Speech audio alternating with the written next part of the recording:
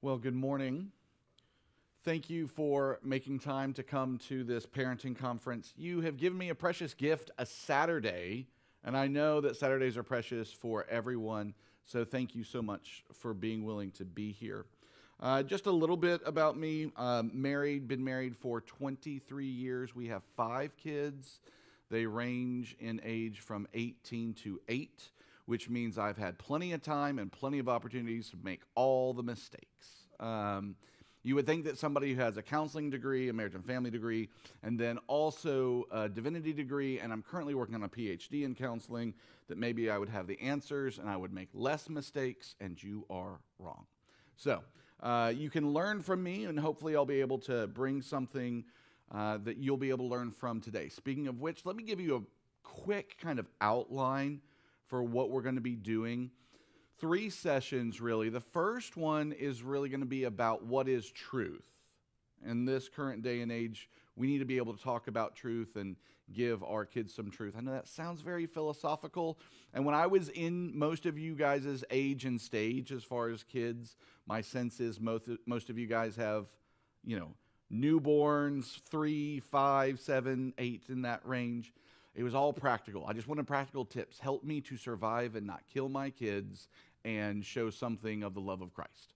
And so we will have plenty of that, don't worry. But that will probably be more session 2. So session 1 is going to be a truth, and how do we communicate that truth, and what does that truth mean as we try to communicate it to our children? Why does it matter? Secondly, very practical tools. Our second session is very practical tools, thinking about how we communicate the truth to our children based on who the Lord has made them to be. Oftentimes, one of the mistakes that we make as parents is that just because one way we communicate truth resonates with one of our children, we then just copy-paste to the rest of our children. But God makes them in very different ways, and so you need to have a paradigm for trying to understand how has God made this particular child that I may communicate this truth as effectively as possible. And then the third one, we're going to look at our current modern day issue, which is typically sex and sexuality.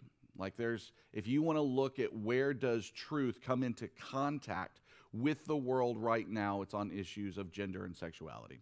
So we're actually going to look at one of the world's lies that they're constantly communicating to our children, and how the truth of Christianity comes into contact with that and then helps our children as they move forward at their various ages and stages through life. So that's our broad outline for this morning. Well, why talk about truth in parenting? This is something that can seem super philosophical. I'm doing a PhD, and one of the topics in my PhD area is genuineness or authenticity, and that gets you down the route of truth. And there's all kinds of books, very boring books that make you want to go to sleep books. But there's all kinds of books about truth, and it can seem very esoteric, very away from what you and I feel like we need, especially if you were anything like me at this stage where you just feel exhausted and you're just trying to hold on for tools for how to parent well. But I would tell you that truth is needed more now than ever before for your children. I was lucky enough to have dinner with some of your staff last night, and we were just talking about the terrible devastation of Hurricane Helene. And I made the statement that it seems like the news just isn't covering what is going on there like it would if it were, say, Northeast or West Coast or something like that. And someone made the comment, yeah, is it because nobody watches the news anymore? And the answer is I think that's true, and I think it's because we all now have a sense where we don't even know where to get truth anymore. I remember a day and age, my wife and I, when we first got married. I'm old enough that we had a TV in the bedroom, one of those massive TVs, tube TVs in our bedroom, and you would keep it on while you were getting ready in the morning, because you would hear things like the traffic report. and the weather, so you would make sure that, and if you needed an umbrella or a raincoat or whatever, right? It gave you information. And then sprinkled out throughout that information, there would be news reports, what's going on locally and nationally. And one time, there was a bit of a traffic jam. We were in Memphis at the time. That's where I grew up. There was a bit of a traffic jam out in the suburbs of Memphis because some random emu came through the suburbs of Memphis. And so there's a reporter literally in this like country area. There's nothing around them. There's just this road. Traffic is flowing fine by then, right? And there's this reporter who's like, and this is where the emu was, right here. I've talked to some people and they said, we didn't expect an emu. And that was it. That was the totality of the reporting. And my wife and I, from that point forward, it was so inane, we would always make fun. And that's where the emu was. But if you had that same report today, it would depend on which news source that you were listening to. If your news source tended to lean progressive, there would undoubtedly be this, and it's just another sign of the doom that is the climate crisis. And if your news pointed right, it would be, and the border is so porous we can't even keep out the emus. Right? It doesn't matter that you're going to editorialize the end of any report that you get nowadays.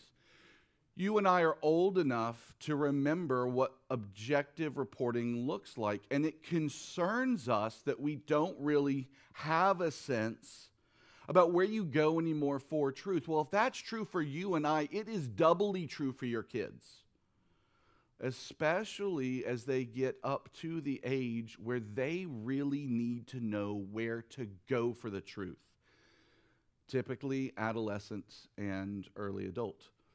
Right now, they can come to you and you can tell them that there's a fat man in a red suit that gets pulled around in the sky by reindeer, and he makes his way all the way around the world, and they go, yeah, that sounds right. Makes sense, right? But at some point, they're going to get to the place where they're like, I'm not sure about that. And I need to know where it is that I get truth. Now, I'm fine if you have Santa as a part of you. I'm not anti-Santa. Don't get that. But they need to know, so at some point, where is it beyond mom and dad that I find truth? And so that's why I think it's important for you and I to talk about this, especially this morning. Secondly, Scripture itself is very interested in truth. Proverbs 23, 22, and 23. Listen to your father. Notice the parenting language here. That's what Proverbs, the wisdom book, when it wants to communicate wisdom, often does it in terms of parent to child. Listen to your father, who gave you life, and do not despise your mother when she is old. Buy truth and do not sell it. Buy wisdom, instruction, and understanding. And then maybe one of the most interesting of the scriptures on truth is Christ himself. In John 14, in that farewell discourse with the apostles, it's his last moment with the apostles. This is an amazing setting. If you haven't read the farewell discourse, John 13 through 17 recently, do your soul a favor, go back and reread it. It is beautiful. It is the most intimate setting you have with Christ and with his disciples. And he's trying to communicate a number of things, kind of underline, highlight, emphasize. And one of the things that he says in that moment is, I am the way, the truth, and the life. Now, what's interesting about that is that Christ isn't saying he's the information. That's not what the truth is. Truth is no less than that. It's no less than the correct information, but it's more than that. It is relational transformation. Truth always transforms. Let me give you an example. You may or may not know that the Force of gravity is 9.8 meters per second squared. Doesn't matter. You live your life like it. There are reasons why you don't jump off of tall buildings. There are reasons why you watch your speed. There are reasons why when other people are speeding around you, it causes concern. Because that's a truth, and that truth molds your entire life. How you interact with all the things around you. And so the truth of the gospel, the truth of who Jesus is, that he is both God and man, that he should choose to take on humanity when he didn't need to. He stood in need of nothing. He didn't need worshipers. He didn't need glory. He needed nothing. He was perfect in fellowship with Father and Spirit, and chooses to bring on humanity a limitedness to his infiniteness for one reason, that he might suffer, that you might be saved. That truth should radically reorient our lives. Our kids should notice the relational difference in us because that's true. And so that's what I want us to think through, really, this day, is how that particular truth plays itself in our lives. The world tries to play at what truth is. It can't really get to what truth is because it doesn't know the truth giver. All truth reflects something of the nature and character of the grand creator himself. This is why science never scares me. Bad science does, but real science doesn't. All it can do is reflect something of the logical nature and caring nature of the one who created all things. But the world will try to say, okay, we've got to rescue truth away from something what we would call pre-modern. By the way, I hate that term, pre-modern. I mean, it makes me sound like I drag a club around and I go at night to a cave, right? I would prefer much more something like supernatural, natural, and unnatural instead of pre-modern, modern, and postmodern. Because supernatural says there is a natural world, but there's also something above the natural world. A natural philosophy says this natural world is the only thing that exists. And an unnatural world says you can't rely on anything around you. You can only look inside for how you feel. Well, that modern or naturalistic philosophy says truth is only found in a lab. It's only something that you can test over and over and over again, and it's non-falsifiable. Okay? That is the basis of the scientific method. Except that it's impossible for that to be true. Right? Why is it impossible for that to be true? Because it can't carry its own weight. Can you test that all knowledge is knowledge that has to be non-falsifiable in a lab? No. It's a philosophical statement. It's like having a rocket on the launch pad and it blowing up before it even gets off the ground. And still being able to say, well, that was a rousing success. No. It can't carry itself. And there are entire mathematical models. We won't go there. I mentioned one, Gödel's incompleteness theorem or whatever it is, that will actually show that there are truths that can't be proved. Okay. Which is what pushes then people to go, okay, well, if science and kind of the naturalism of science can't be the thing that tells us what is true, then where do we go from here? Well, then the only thing that can tell you what is true is inside you. It's this internal thing. That's what tells you what is true.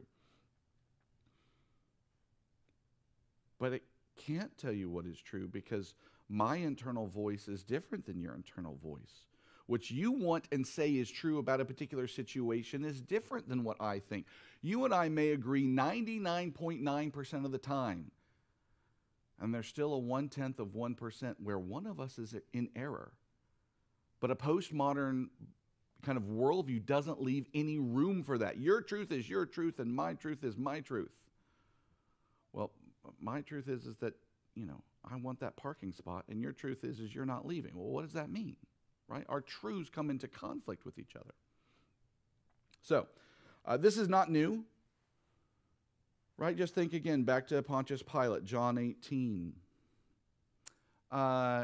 Pilate has asked Christ if he's a king.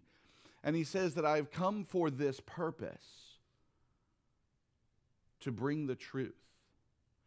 And what does Pilate say in return? What is truth? This isn't new. These sort of language and word games that we can play in order to get around the things that we don't like. And ultimately, that's why the world really doesn't like the truth as Christians know the truth to be, because it makes demands on your life about what is right and what is wrong, as we'll see in just a moment. So, there's one foundational truth that I want us to think through, that we're trying to communicate to our kids in our own lives. That's what this session is. How does this truth live itself out as I parent my children? The foundational truth. God's word tells us that we are image bearers, born in sin and saved by grace unto good works. There are 5 component parts to that one truth. Authority, God's word. Value, image bearer.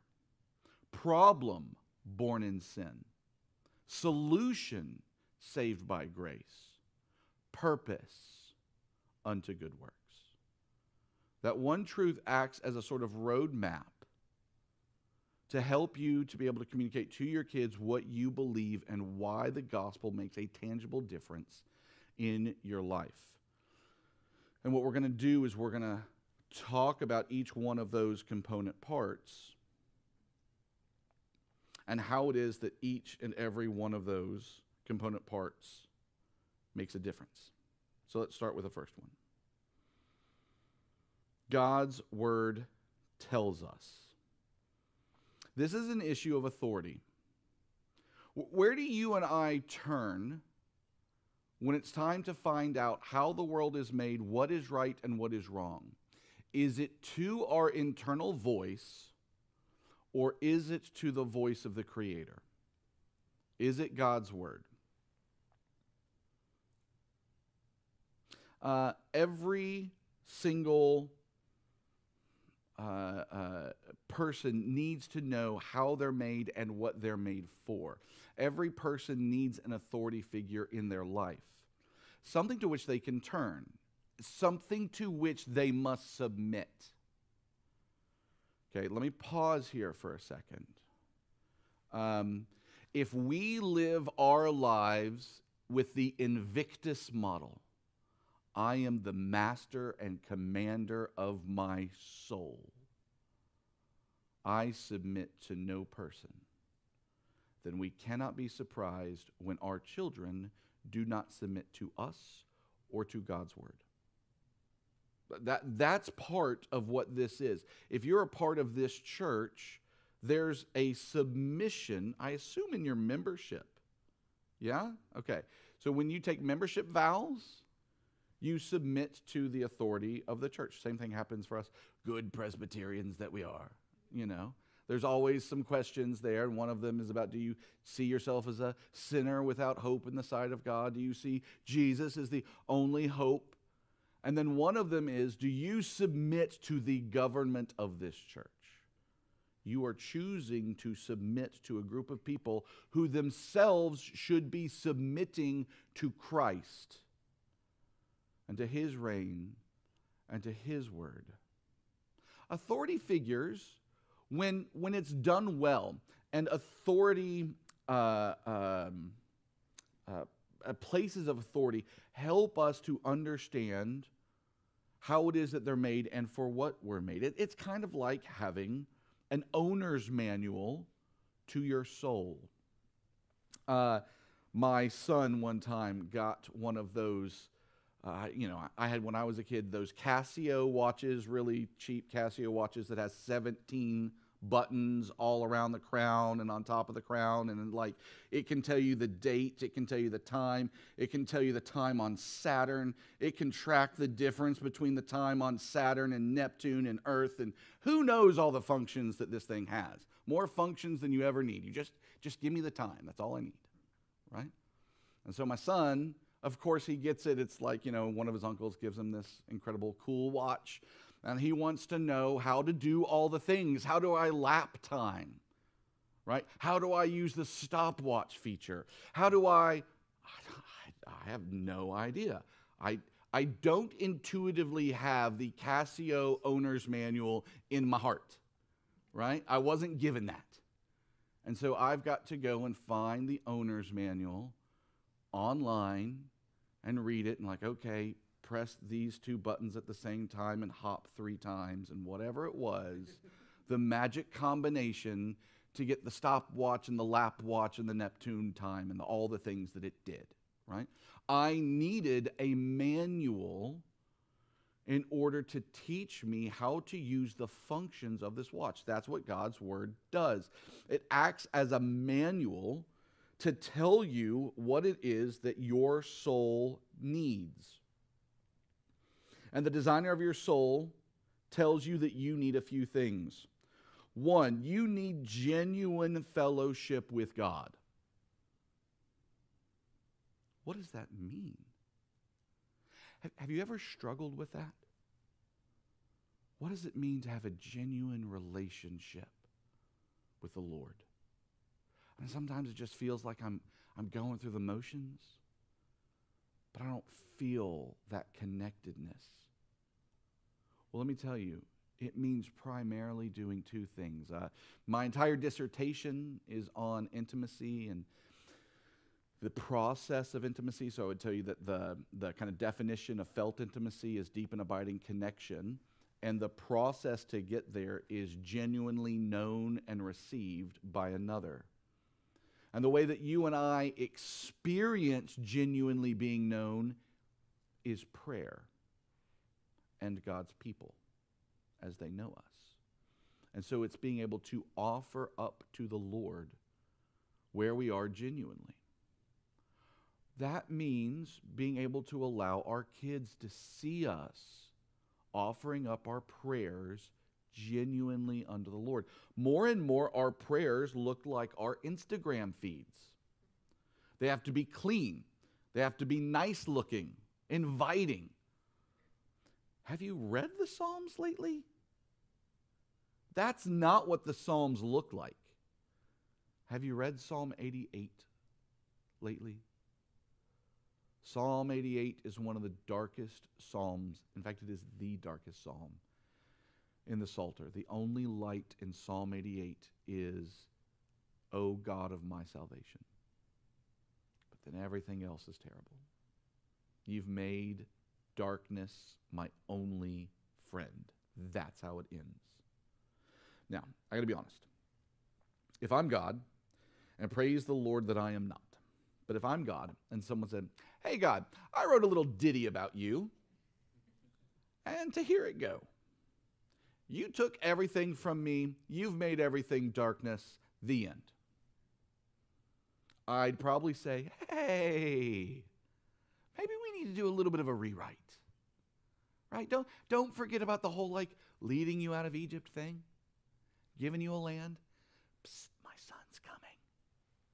And he's going to die for you all in order that you might be ransomed. And instead, God says, nope, that's about me. Believers feel that way. Put it in my book. So prayer, genuine prayer, our sadness, our hurts, our fears, even our boredoms are perfectly acceptable to the Lord. And our kids, in appropriate ways, need to be able to see us engaging in prayer. The way we know God, He knows us through prayer. We know through Him how? By His Word. Right? That's how the conversation with God works. He listens to us as we pray to Him. We listen to Him as we read His Word. And the more my prayer is scriptural shaped, scripturally informed, the more we're talking the same language. If you ever struggle with your prayer life, I would recommend starting with one of the books of the Psalms. There are 5 books. Just start with one. Start with that first psalm in that book. Take the first stanza of that psalm. Read it and try to just give whatever the main point of that stanza is back to the Lord in your own words. And when you've done that, move to the next stanza. And watch how your prayer life will blossom. So our kids need to see that our souls were meant for genuine fellowship with the Lord. That happens as we pray, as we read God's Word, and as we worship together as a people. There's an intimacy that happens when we worship together. I don't know about you, but Sundays seem to be, can I say this as a pastor? They seem to be the worst sometimes. Like, my kids are fine on Saturday. Everybody's good, relatively good mood. They wake up sometimes early on their own on Saturday. But Sunday comes.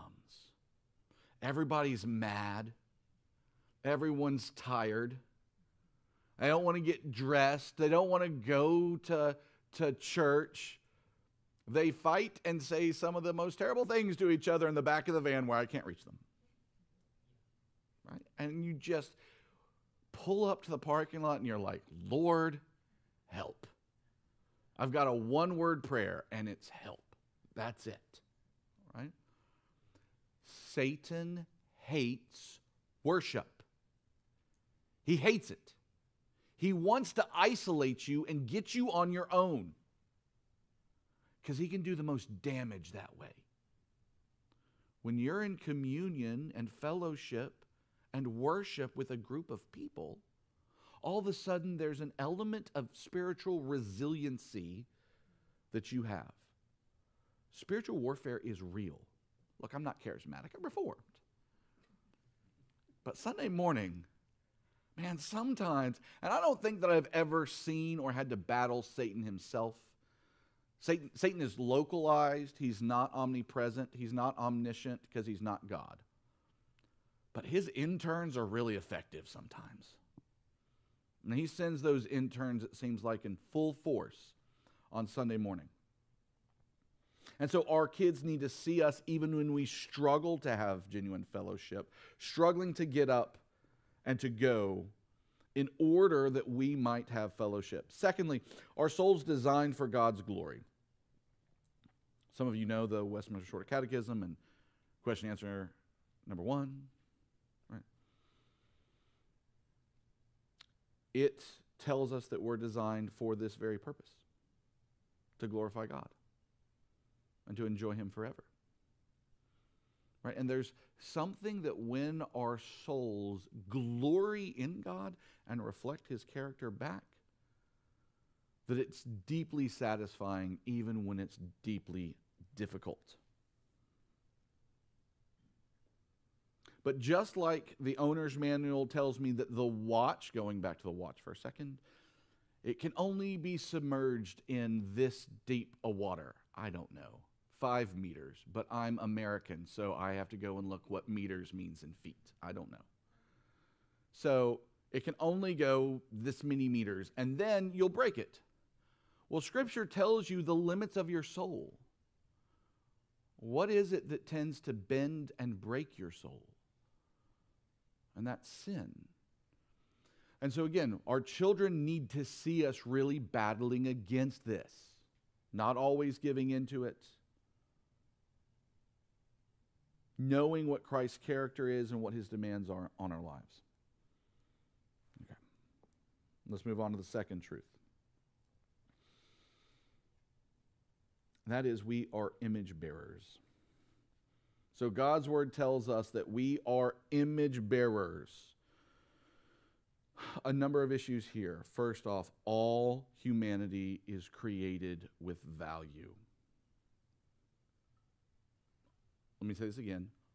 All humanity is created with inherent value. No other thing in all creation, not even the angels, are created after the image of God. Do you know what an idol is? An idol is something that's supposed to represent a god. It's a little carved thing. And one of the reasons why the Lord gets so angry when we have idols in our hearts, or when the Israelites would actually worship these pieces of wood, is that you and I are the idols. We are made in his image and given things like, again, authority over creation in his stead.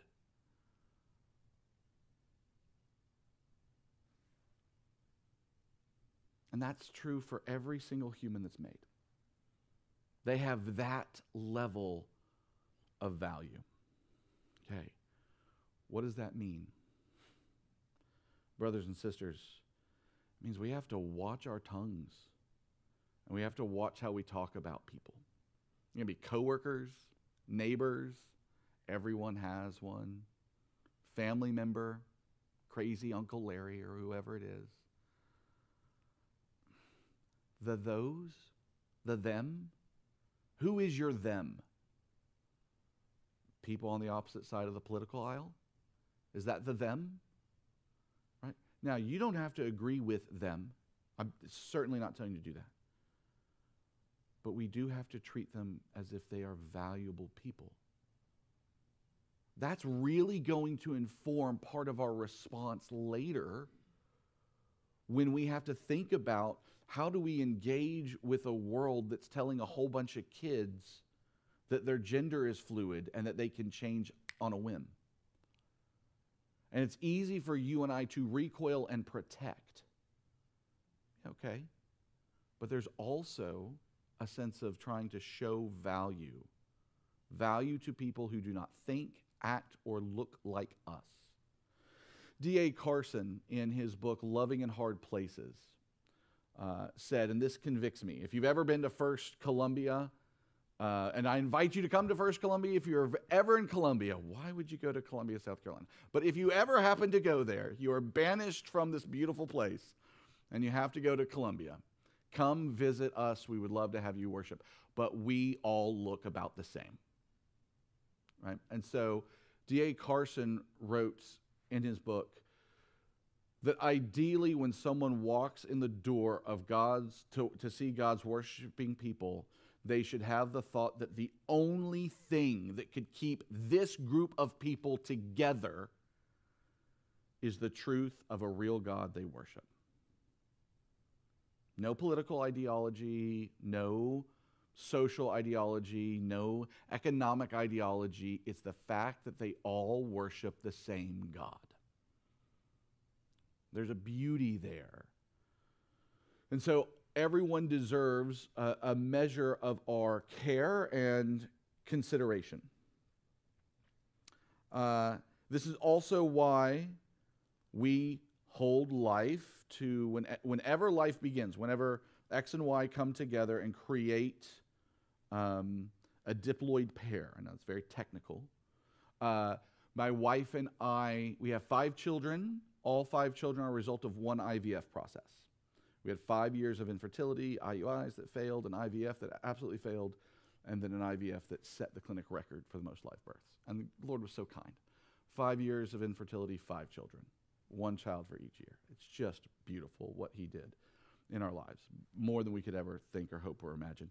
And if you had told me that I was going to be a dad of 5 kids when I was just newly married, I would have told you you're crazy, because I only wanted 1 or 2. But he knows what he's doing, and they've been wonderful. However, we said that the moment X and Y come together, diploid pair, we give it the right of life, because all humanity is made in the image of God. Not every one of those embryos ends up coming to be an actual live birth, but all of them deserve our respect. It's what animates our decision to be pro-life, not just because of some political choice, but because of this reality that we are created with inherent value.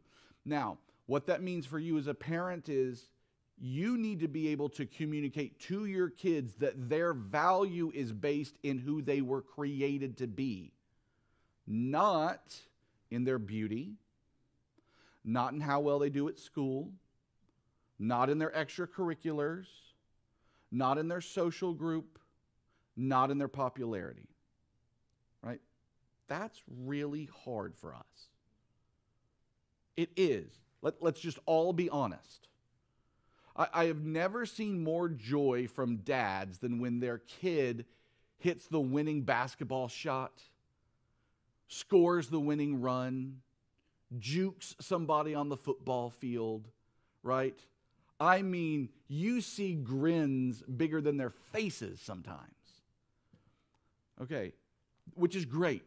It's great. I'm not telling you not to do that.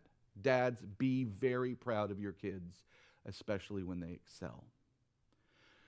But if the only time they see that smile on you is when they hit the winning shot, when they come home with the A, when you find out that they've become the homecoming queen or the homecoming king, and all the rest of the time you're just mildly irritated with them,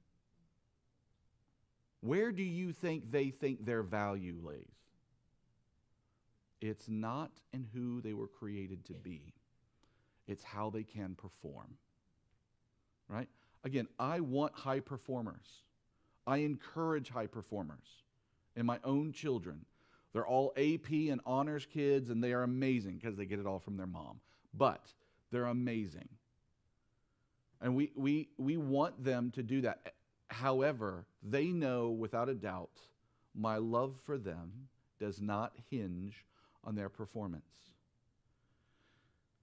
Heaven forbid something should happen to them physically, and they could not do any of those things, couldn't even live on their own. My value of them would not change. My value stays the same. Because it's not about me and it's not about them. It's about the value that the Lord gives them. Okay, we're starting to run short on time, so I'm going to go ahead and switch to our next truth, that we are born in sin. So, this particular truth, we see it in the Shorter Catechism and Larger Catechism. I know some people are more familiar maybe with the Westminster. Just quick show of hands, when I say the Westminster, like Confession of Faith, Larger and Shorter Catechism, how many are familiar with what I'm talking about? Okay, so there are some that are not. The Westminster Confession is just a system of documents, questions and answers. The confession itself is arranged by chapters that tries to communicate the scriptural truth. That's all it's doing. It's taking the scriptures. When we think about God, who God is, what are his attributes, let's take all the scriptures that speak to that and then let's think through it in a systematic way. That's chapter 2 of the confession. The Larger and Shorter Catechism, the Shorter Catechism was originally developed to be the children's catechism. I had to learn the Shorter Catechism to graduate with my master's degree. But back in that day, that's what you taught kids. That's incredible to me. The Larger Catechism is a more in-depth question and answer document. The beauty of that, if you've never read the Shorter Catechism or the Larger Catechism, there are so many questions that you have that brilliant men have thought through and have gone to Scripture to try and answer. Almost all of your questions theologically can be answered in that document. So if you haven't read it, take one question a day, one question a week, it doesn't matter. Start flipping through. You'd be amazed at what you find in there. Okay, so off of the history there for a second. There's a question that asks whether or not anyone is able to keep the law perfectly, right? Because that's what righteousness requires, is that you would have to keep the law perfectly your whole life in order to be able to get to heaven. And so the question is, can any mere man, hint, not Christ, keep the law perfectly? And their answer is No man of normal generation, not supernaturally generated, can keep the law perfectly, but does sin or doth sin in thought and word and deed. How often? Daily. And they don't mean just once a day. What they're trying to say is a day doesn't go by that you don't sin. And the more often you think about sin and Christ and his righteousness, the more you realize that you're a sinner. There's this great illustration from the late 19th century by a guy last name of Hodge. He would talk about a woodshed. And he had this woodshed, and of course this is pre-electrical outlet in the shed. And you'd go in the shed, and the door would close behind you, and all of a sudden it would be dark. Just total darkness. Except for this one shaft of light that came in from outside because the roof had a hole in it. He said it's like when you get close to God's word and his holiness, it's like getting closer to that light. And every time you get closer to the light, the more you realize, oh, there's something on me. I'm dirty, right? You kind of just, all right, okay, I look okay. And you get closer to the light and you realize, oh, actually I'm much dirtier than I thought I was. Let me go ahead and try and clean myself. Okay, I'm good. And then you get closer and I am filthy. Every time you get closer to Christ, his word and his character, the more you realize you sin. That should not be a discouragement to you. It should not be an excuse, but it should not be a discouragement. Right? Why is this important? A couple of reasons. One, we can be honest about our failures as parents. We don't have to try and be perfect. And more than that, we have to make sure we don't communicate ourselves as being perfect. There's a trap that your heart and pride get into that's like, if I don't communicate that I'm perfect to my children, all of a sudden I might lose my authority and their respect. Don't worry about that. I mean, don't fall all over yourself apologizing for everything, right? Apologizing for your apology being a bad apology. Don't do that. We all know people who can go that far. But also, you need to be able to regularly repent to your children. Any of you perfect parents? If you are, I would love to know, and love to know how you do it. I am certainly not a perfect parent. This was highlighted yet again for me over this past week as Helene made its way through.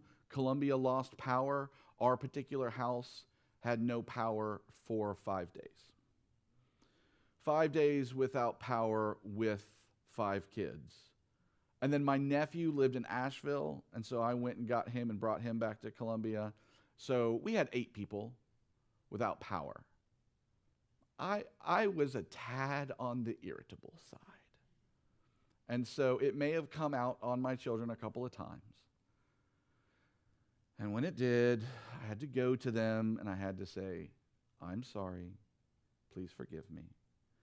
And my kids are like, Dad, it's fine. Like, we know you're tired. No, that's an explanation. It's not an excuse. I was still less than the dad I was called to be. I'm sorry. I will try harder tomorrow to be a better father. Forgive me. Right? And guess what? It doesn't destroy me to say that. Because I know I'm a sinner. And I know the beauty of God's grace.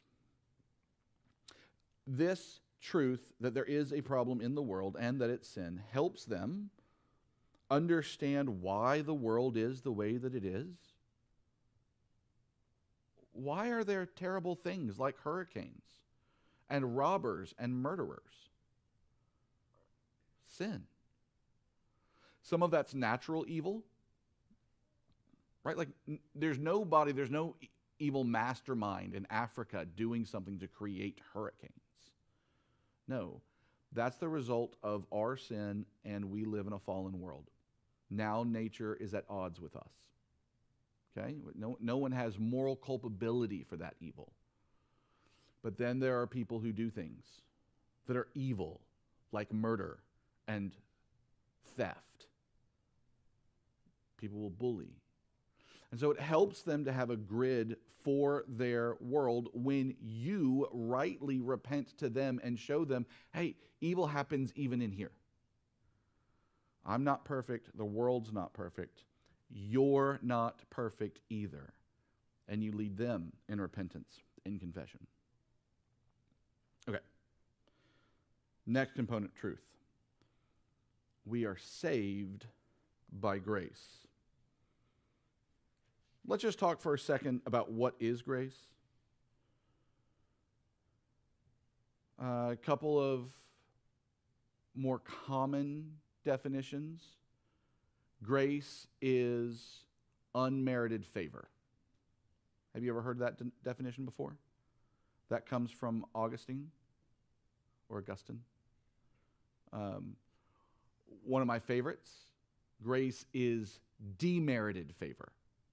Meredith Klein. Right? So it's not even that we were neutral. This is the truth of Romans 5. Christ died for us while we were what?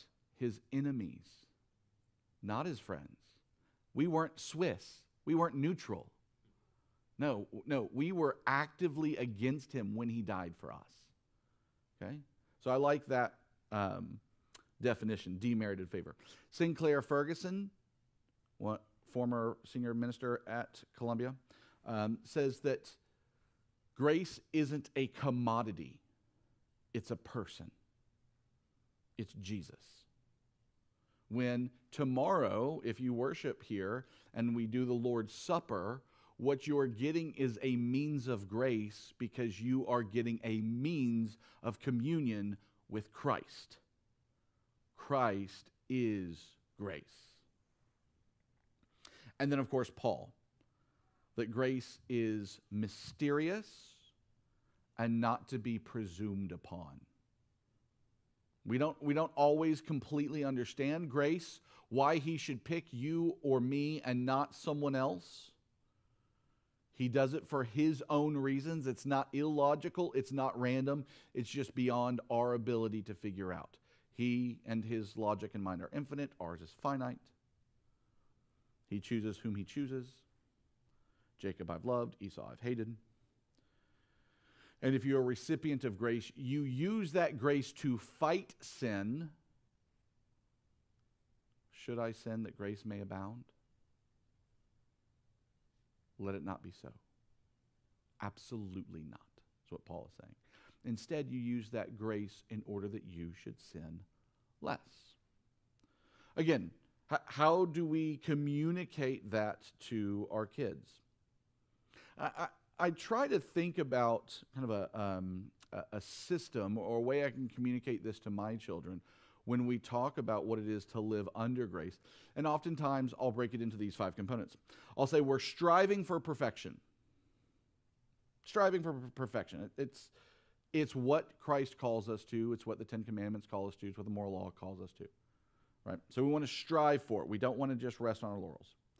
We're looking for progress. Are we getting better? Now, don't take the day by day, because yesterday may have been better than today. And this week may have been a really bad week. The Helene week was a bad week for Josh's personal sanctification. Okay? And if you're trying to put that in contest with the week before when I had power and the week now that I've got power back, looks like I was a huge backslider because I was smelly and tired and had no power. Instead, you want to take the 6-month view, the 1-year view, the 5-year view. Am I looking more like Christ than what I did before? And your children should see that. We celebrate our successes. We learn from our failures. And in all of it, we rest on God's grace. Okay? So it's the striving, it's looking, it's celebrating, it's learning, and yet it's ultimately resting. The world will tell your children that they cannot rest, or that they should be able to rest all the time in the wrong things. And so watching you actually rest in grace is a beautiful gift to your children. Doesn't undo me when I'm a failure. But I don't celebrate it either. Lastly, our children are saved by grace too. I had a seminary professor say, and he was so right, that Presbyterian parents were Calvinists for ourselves and were Arminian for our children. If you don't know what that means, Arminians believe that you are responsible for your salvation. You make the choice. And so we want to be responsible for our children's salvation. We want to think that there's a way that we can parent them enough that they will be saved. We're okay with God's sovereignty in our own life, but I want to be sovereign over my kid's life. Right? And so there's a sense in which you need to deeply, down to your core, recognize you can't save your children. You are responsible to them to be a loving, godly parent. You are not responsible for their salvation. That's God and the Holy Spirit. Does that distinction make sense? Okay, all right. I'm already way over time. Let's get to that last one real quick. Last component truth. We are not saved by good works, but we are saved to them. This is our purpose. It goes back to that first component truth where we look at God's Word, and God's Word tells us what it is that we were meant for.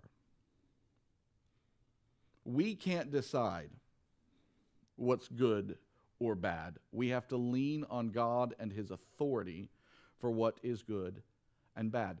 Again, when we want to intersect this truth for our kids with the world in which they live, and it's something like, well, Dad, I mean, these two same-sex friends of mine say they love each other. And they want to be in a romantic relationship. They're not hurting anybody. Why can't these two friends be in a relationship? Why can't they date each other? Like, I want to date somebody the opposite. That doesn't make sense to me.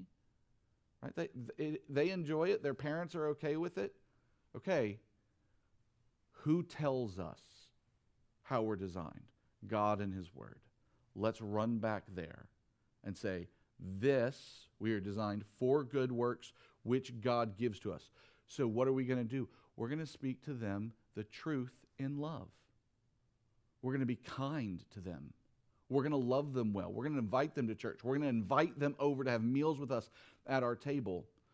And when they don't understand why we might believe something different than they do, we're going to invite them to know the truth that we know about Christ, His Word, and who He is.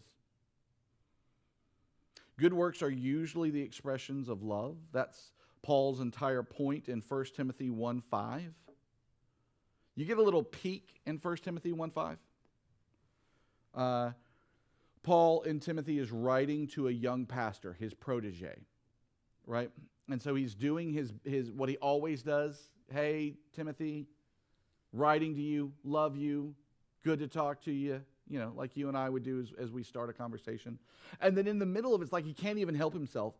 He says, this is the aim of our charge. You are getting a look at the playbook of ministry. He says, this is the goal of all ministry. What is it? Love. That issues from a pure heart, a good conscience, and a sincere faith. That's the point of all ministry. That's the purpose for which you and I are called, is to love. And that love always goes in two directions. Love of God and love of neighbor.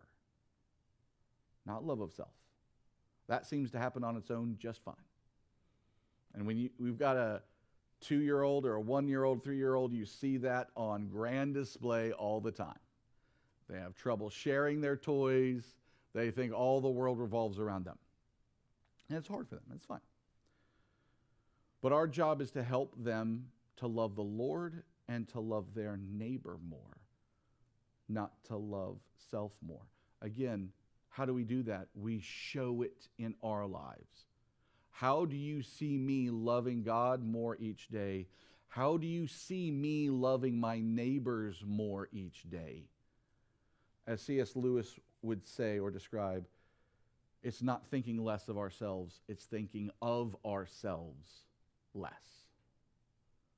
And that should have a real palpable, tangible effect in the way we relate to all the people around us.